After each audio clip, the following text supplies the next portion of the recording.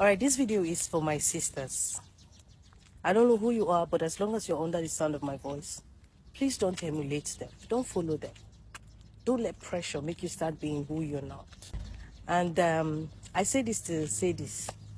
Staying naked will only attract boys. I'm not joking. Those pants are bra that you wear that is not on the beach. It's not like you're on the beach, but it's something that because you think it is booming, and people who have things like that are attracting attention from cheap people, you know.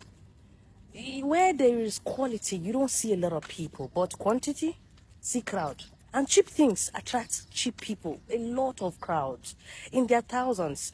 You should be more concerned in attracting quality over quantity. And most importantly, becoming better is not just about attracting better, but it's for your own good.